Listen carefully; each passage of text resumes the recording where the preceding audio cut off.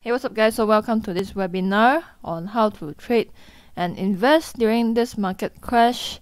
And this webinar is a collaboration with WikiExpo. So what we're going to talk about today in this webinar is going to be really exciting, okay? First thing first, how to profit from the Forex market, commodities market, and also stock market. So we're going to go through different types of markets, how they are related to each other, and how can you profit from each of these markets, okay?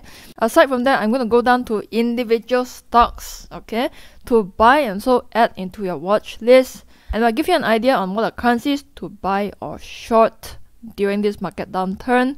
And also you can apply this knowledge to future market downturns, to future recessions, okay? And I'm going to end off with 10 pro tips for you to thrive in this market crash. Basically, like I said, this is a collaboration with WikiExpo, and WikiExpo over the past few years have been organizing really great events, trading conferences, investing conferences. We went to Vietnam, Thailand, Malaysia, and just to give a little bit of shout out to WikiExpo team for taking good care of me so far, especially to Holly, Scott, and also the rest of the team who organize all these events so well to provide you guys so much free value. Credits goes to them, okay? Now to some of you who have no idea who is this random lady talking to you on this webinar, basically just a little bit of introduction. I'm a Singapore-based speaker, but I also go to Thailand, Vietnam, and also Malaysia to give talks once in a while. I was a TEDx speaker last year. Over the past few years, I've been featured in newspapers, written for newspapers in Singapore, and also featured in newspapers in Malaysia, featured in Channel News Asia as a young investor, which is a Singapore TV channel, and I've been featured in radio, Singapore radio, and also international TV channels, for example Warner Bros, and also magazines like FX Trader magazine. So I've also been ranked #1 in Singapore nationwide forex trading contest, competing with traders from all around Singapore. And also I was fortunate enough to be voted as Singapore's top trading guru 2019 by Traders Fair, and also top popular analyst in Asia 2019 by WikiFX. I just want to give a shout out to my followers, supporters on YouTube or Instagram, because without your vote, I wouldn't get any of these recognitions or awards. If you are new here, then it's okay. Consider subscribing to this channel. A bit of disclaimer before we move on. Whatever that I'm sharing with you is just based on my personal opinion. At the end of the day, you still gotta do your own research, because you cannot just listen to people blindly and then buy and sell based on that. Understand what I'm saying? A lot of people are panicking about the market crash, but what a lot of people don't tell you is that in this kind of market crashes, there are tons of opportunities. Many people are telling you about the opportunities out there. More millionaires are created during a market downturn, a recession, than any other normal times. When the markets are going up, when everybody's optimistic, when everything is overpriced. Yes, those are good times, but not as good as something like a market crash, something like a recession. In the 2008 recession, the rich grew richer last year, even as the world endured the worst recession in decades. Now here's the thing, during a market downturn, you can either look for opportunities or you can be just like everybody else and panic. And let me tell you something, panic wouldn't get you anywhere.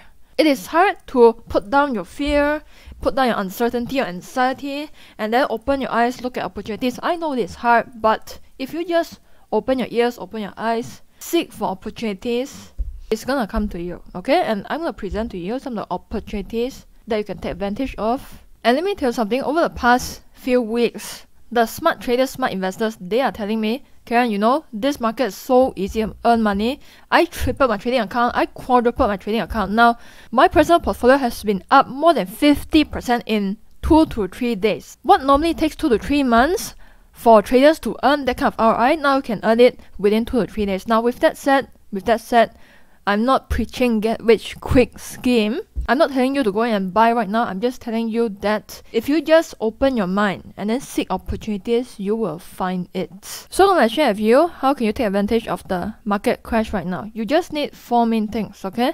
I don't want to make things complicated because I know some of you are beginners, but if you follow just this simple strategy, you wouldn't go wrong, okay? First thing first, learn how to read sentiment. Most importantly, learn how to read changes in sentiment so that you know when to get out of the market. And the second thing is intermarket analysis. Nowadays, the markets are all interlinked together. If you are a forex trader, don't just trade in your forex bubble and don't care about stock market, because currency moves in tandem with stock market. If you are a stock market trader, don't just look at the stock market and don't look at other kind of markets, because the movement in US dollars is going to affect, or it's going to give you clues as to where the stock market is going to go. Basically, don't trade in a bubble, okay? Learn intermarket analysis properly. Learn how each of these markets are related to each other, or are they not related to each other. Third thing, learn technicals. Because at the end of the day, yes, you know that the market is going to go down in the long term, but how do you know where to take profit? How do you know when to enter, where to cut loss? So this is where technicals is going to give you the clue, okay? Fourth thing, common sense. Sometimes all you need is just some common sense, and then you can make money from this kind of markets. Now, first thing first, learn how to evaluate sentiment. When you study finance, you will come across this term in a textbook, in a finance textbook. Risk on and risk off environment. So what is risk on and risk off environment? Basically, during a risk on environment, this means that people are optimistic. They want to grow their capital, they want to grow their money, they want to become richer. Basically, this happens when times are good, economy is going up, when stock market is going up, when everybody is shopping, when everybody has tons of money, there are tons of job opportunities available, people are spending money. So basically what happens is, when times are good, you'll see equities going up, you'll see derivatives going up, you'll see safe havens going down. By sell off, I mean going down, and then you see high yield currency is going up, okay? And during a risk-off environment, when everybody is anxious, everybody is scared, everybody is not spending money, people are out of their jobs, they are getting retrenched.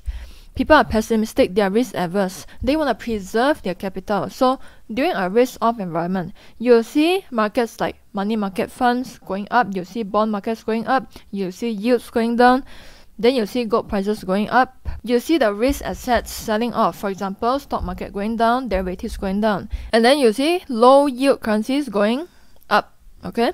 So we're going to look at four markets one by one. Okay? The first one, I'm going to look at the gold market. After that, we're going to take a look at the oil markets. And then followed by stock markets.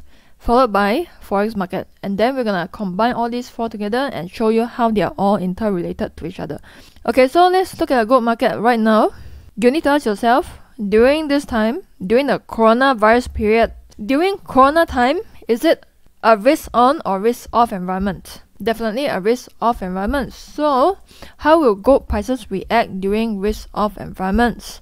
When people are scared, they are going to flock into safe havens. And it rises as fear in the markets increase, and is inversely correlated to the US dollar and stock market. So in the long term, you'll see an inverse correlation between gold and stock market. So you can see that in 2018, about mid-2018, stock market was going up, right? And gold prices went on a bearish move, okay? When stock market go up, gold prices go down. Stock market went down, gold prices went up. Of course, once in a while, you see a positive correlation, but technically, most of the time, it is inversely correlated, okay? Because sometimes you might see, yes, stock market go up, but gold prices also go up, because there are a lot of different fundamental factors that drive gold prices. And also understand that there's no two asset classes which are perfectly inversely correlated, okay? At the same time, there's no two asset classes that are perfectly positively correlated. Understand what I'm saying? So what you can do is that you can take advantage of gold prices, and also at the same time, if you are into ETFs, you can look into the GLD, right, which tracks the gold prices. And also, if you are somebody who wants a balanced portfolio, you can look into gold ETFs to hedge your portfolio. Especially if you are heavily invested into stocks, you can use gold ETF to hedge your portfolio. But like I said just now, gold prices increase when fear increases. So how do you measure fear? Of course, you can look at the news, but a more specific way to measure fear is you can look at the volatility index, okay? In short, it's called VIX.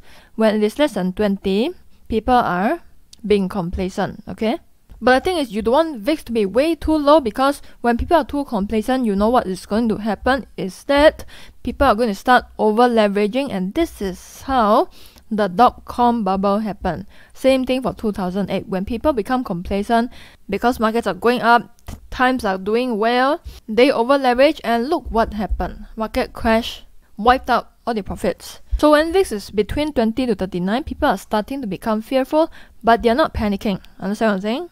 There's a little bit of anxiety, but not panicking. But when it's more than 40, people are starting to panic, which is what is happening right now.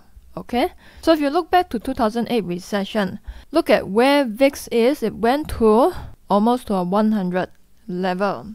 And what did gold price do in 2008? The good thing about gold price is that when it does retrace in a recession, in a bear market, it wouldn't retrace that much as compared to stock market, because during a recession, stock market will be hardest hit. It will drop to more than 50%. But when gold drops during a recession, it will drop very slightly. It's very negligible if you look at a long-term chart.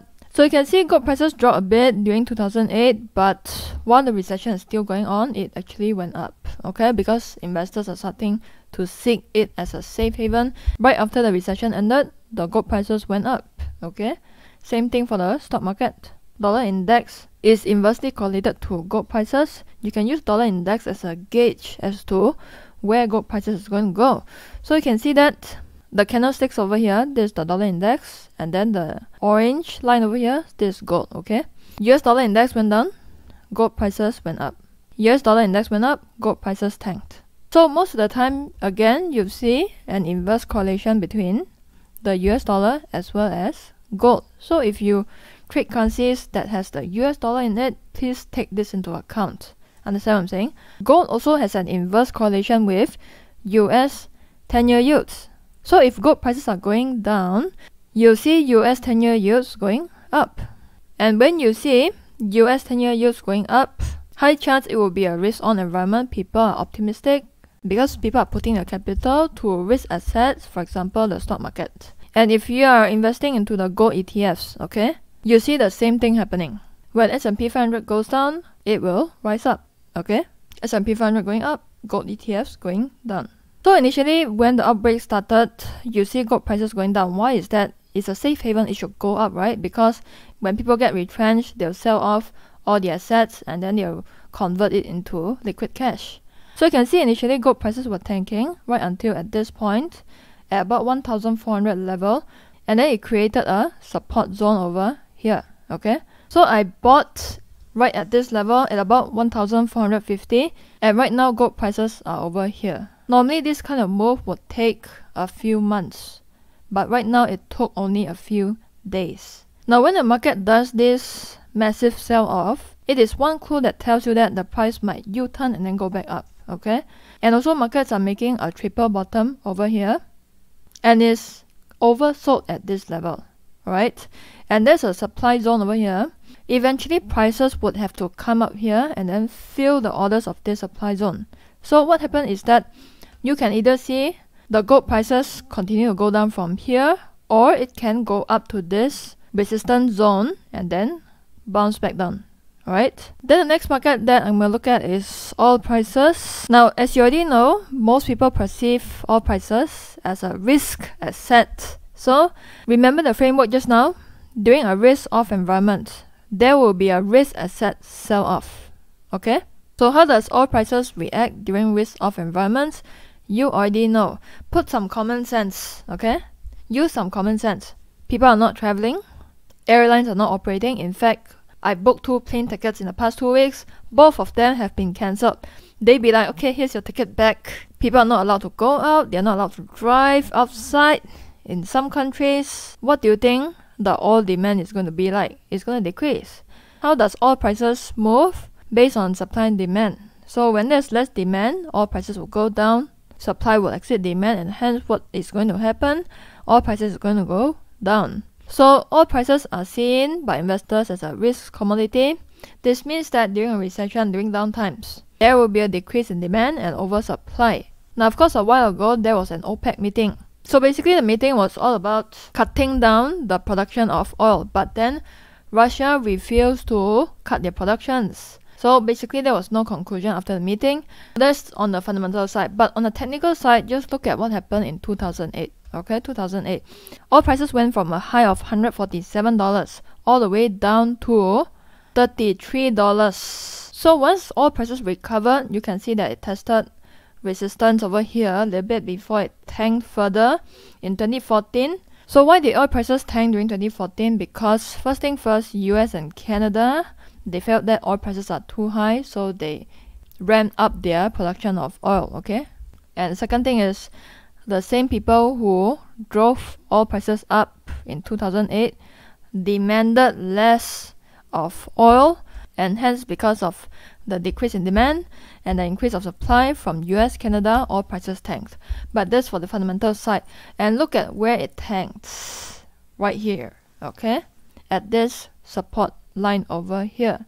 And right now, look at where oil prices are. In fact, it went lower than 2008 and it tested this support line. So potentially what you're going to see happening is oil prices might bounce off from here and then go up. It's hard to imagine that oil prices would go to zero. You still see people going to the petrol station, so very hard to see it going down to zero, alright? And also, even if it does go down to zero, OPEC wouldn't let it go down to zero. So if you want to get involved in oil markets, there are various ways that you can do it. One of which is you can invest into USO, which is the oil ETF. And a lot of people will say there's no correlation between oil prices and stock market. But personally, I feel that it is more on the positive correlation side, because seeing it as a risk asset, okay, it kind of moves in tandem with the stock market a lot. So for example, during 911 or the dot-com bubble, S&P 500 tanked, oil prices also tanked. 2008, S&P 500 tanked, oil prices also tanked. Right now, S&P 500 tanked, oil prices also tanked. When S&P 500 was going up, oil prices was also going up. Of course, you realize that oil prices, they are more volatile as compared to the stock market. So if you feel that oil is too volatile for you, then don't get into it, okay? Same thing for the commodity ETF. It's also more volatile than the stock market. Stock market, you know that in the long term, it's going to go up. But commodity ETF, when you invested many years ago, and when you look at where you are now, you are still at break even.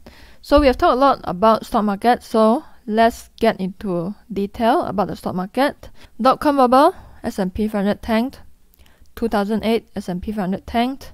Because investors, they are seeking safe haven assets, which lead to sell-off. They are taking money away from the stock market, putting it into safe havens. So a lot of people, they would panic sell here, panic sell here. But going back to the news that I showed you just now, more millionaires are created during recession. Why is that? Because instead of seeing this as a, oh no, the war is going to end, you see this just like if you go to Gucci, instead of selling you the usual handbag that you like for $1,000, now it is selling to you at $500. For real, if you go to shopping centers right now, everything is on discount, 50%, buy one, free one, 1 for 1.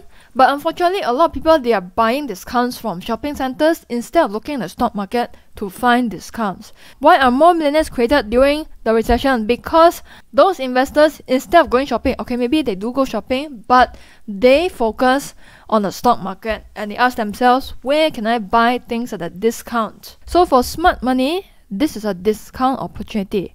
In the long term, stock market is going to go up. Along the way, it might retrace a little bit because of recession. Okay, retrace a little bit, retrace a little bit. In fact, if you draw this line over here, it retraces to this support.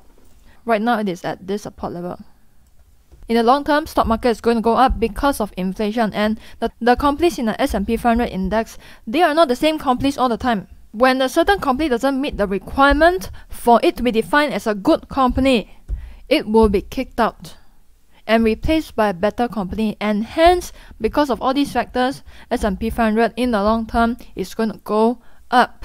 So your job is to buy it when it is at a discount, when it retraces just like this. Of course, you wouldn't know how much will it retrace to. You wouldn't know. So that's why there's this thing called dollar cost averaging.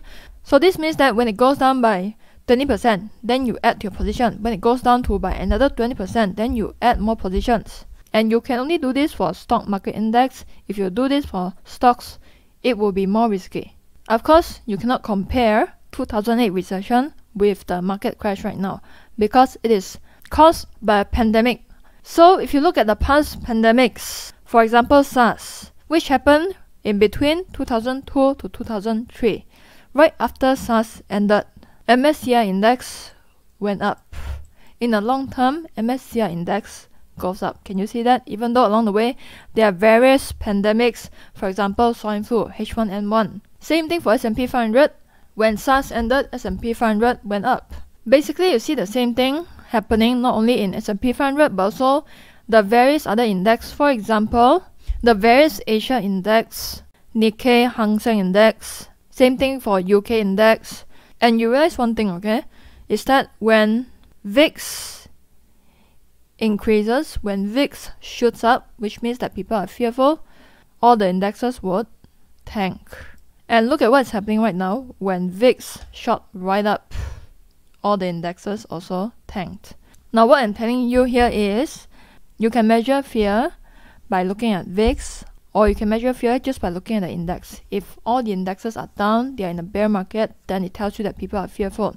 When the indexes are up, it tells you that people are risk-taking. It's a risk-on environment. Karen, why can't I wait until everything becomes better, then I buy the market? You know what? S&P 500, the indexes, they are leading indicators for the economy. This has happened in 2008. The S&P 500 U-turn from a bearish market to a bullish market before the news even tell you, alright, we are out of recession now.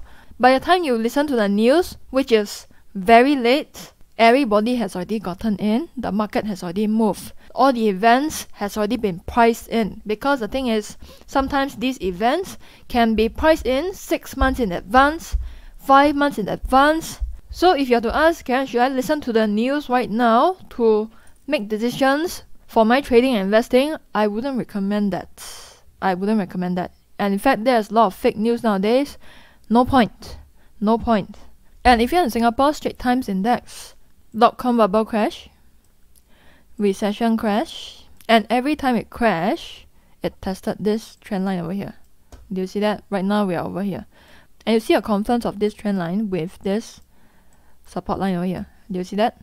Now, of course, nobody will know where's the market bottom, but you can seek clues from what happened in the past. Understand what I'm saying?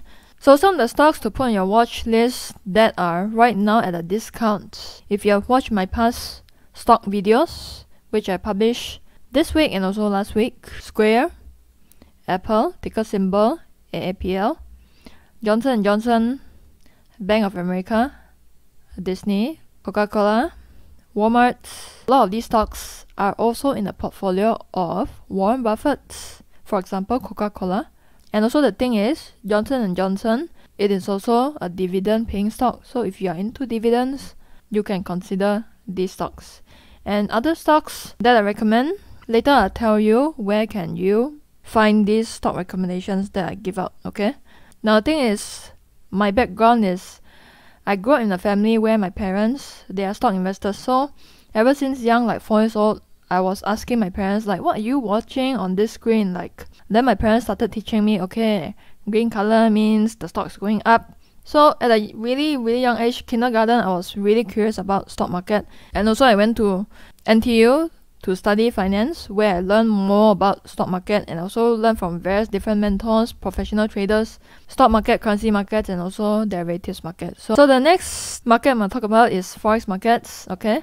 You need to know these two things, high yield currencies and also low yield currencies. Basically, high yield currencies are countries in which their country pay high interest rates. So a lot of carry traders, they are going to buy high yield currencies and then they are going to sell low yield currencies so that they get an interest payment. So low yield currencies are what people call safe havens.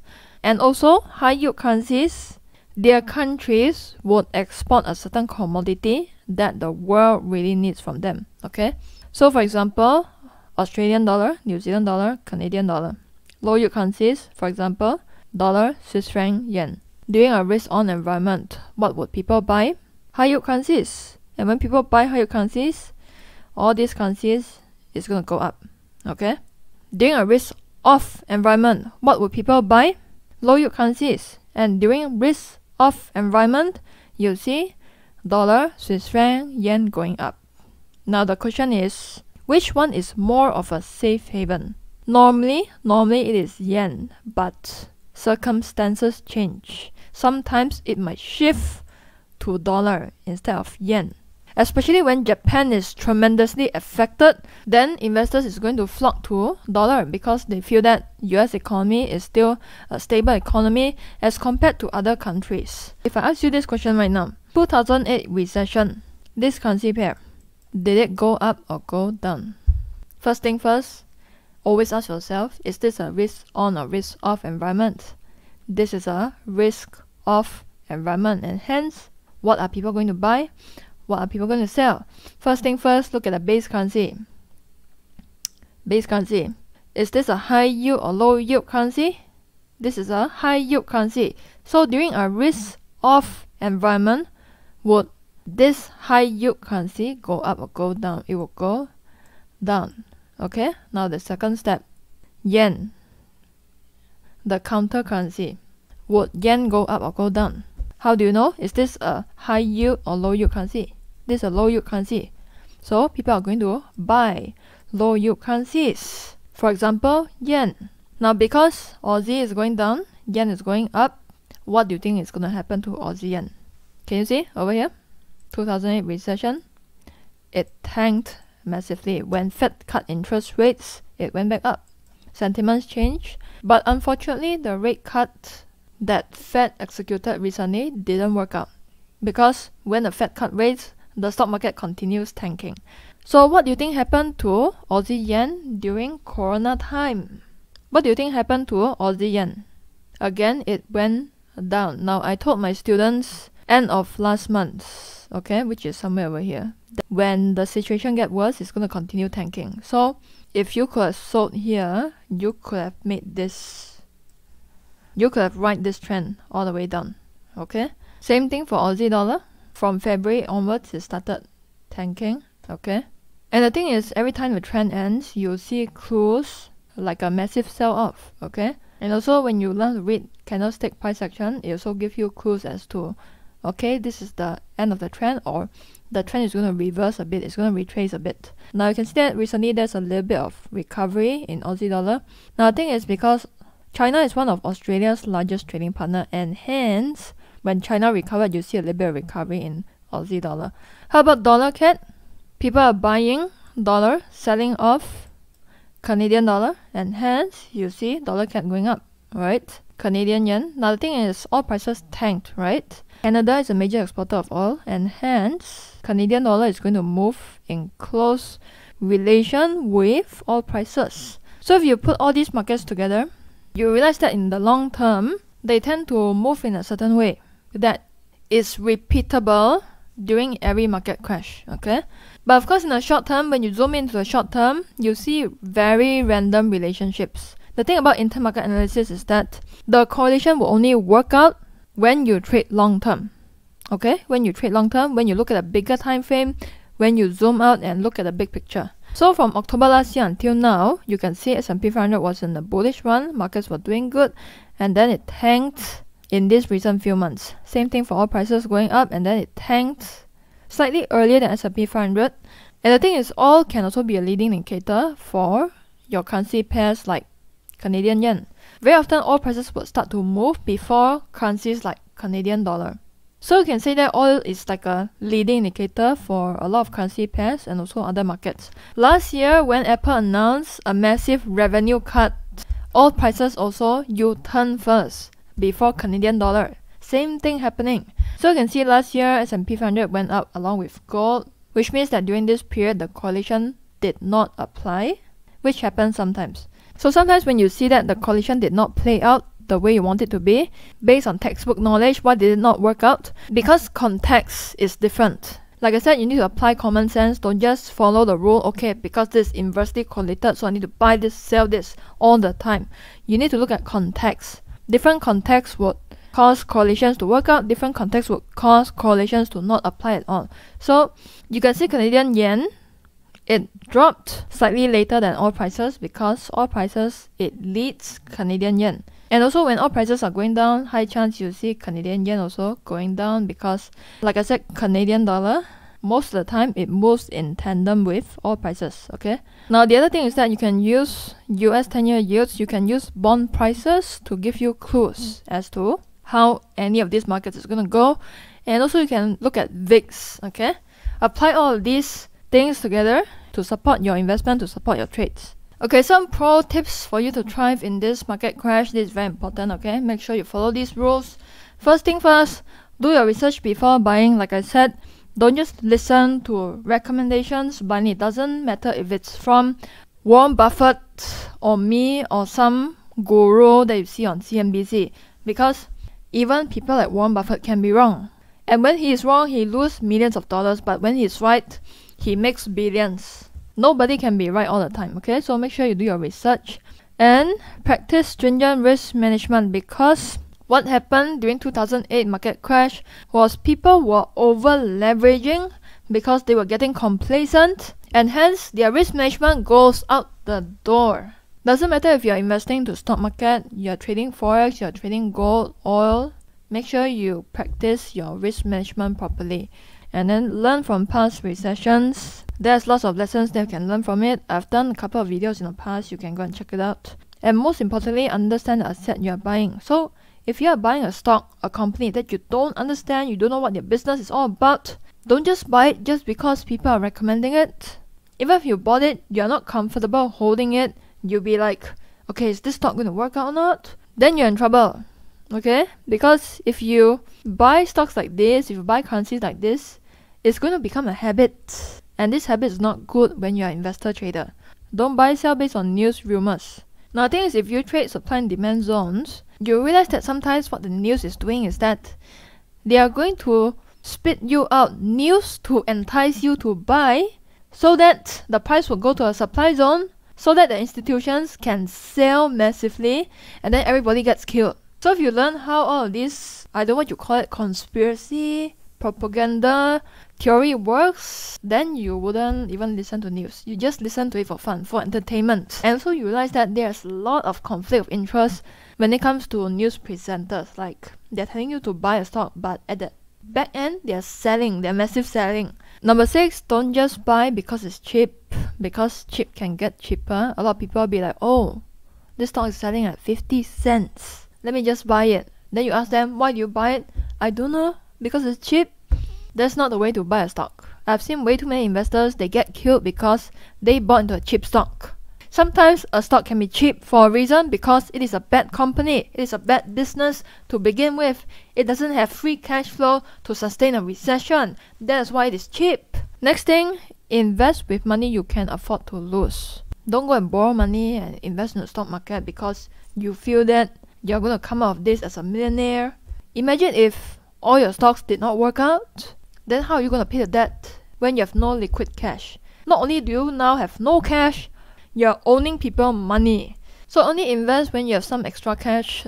If right now you don't have any extra cash, you need those money to pay rent, to pay for your food, I suggest that you just spend this free time learning. Instead of using this time to watch TV, play games, why not use this time to read investing books, to watch investing videos, to learn investing online?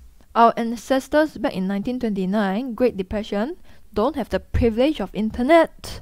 Next thing, control your greed and fear. Don't be too greedy. Don't be so fearful that you don't invest anything at all, even though you have the money to do so. I'm sure you've heard of this quote by Warren Buffett. Probably you heard it so many times that you're fed up of it. When other people are greedy, you should become fearful. When other people are fearful, you should be greedy. Warren Buffett has a reason for saying this. I believe he does. And also make full use of your free time to learn and practice, like what I said. If you're out of your job, you're retrenched, you have nothing to do at home, you're getting depressed in this lockdown, you cannot go out to shop, why not use this free time to build up a skill that would eventually produce enough income that exceeds your paycheck? And the next thing is, don't hoard, help others in need and take care. In times like this, there are people who need help. So if you have the ability to help other people, please do it. So during this whole entire lockdown, what I'm doing is that I'm providing a lot of free videos, just a way to help other people. Like some of the lessons I can charge for it, but I choose to publish it out for free, okay? Like once in a while, I'll give out stock recommendations for people to buy. So where do you get all these free stock recommendations and tips? It will be on my YouTube channel, okay? If you found this useful so far, if you can support my channel, share this with your friends, that would be good, because I spend a lot of effort to run this channel. produce videos. Each video takes me about 6 hours. Now, if you have any questions, feel free to drop me an email. But if you are looking for broker recommendations, book recommendations, I've already done videos on that, so you can go search it for yourself. But if you have any general trading questions, you can drop me an email.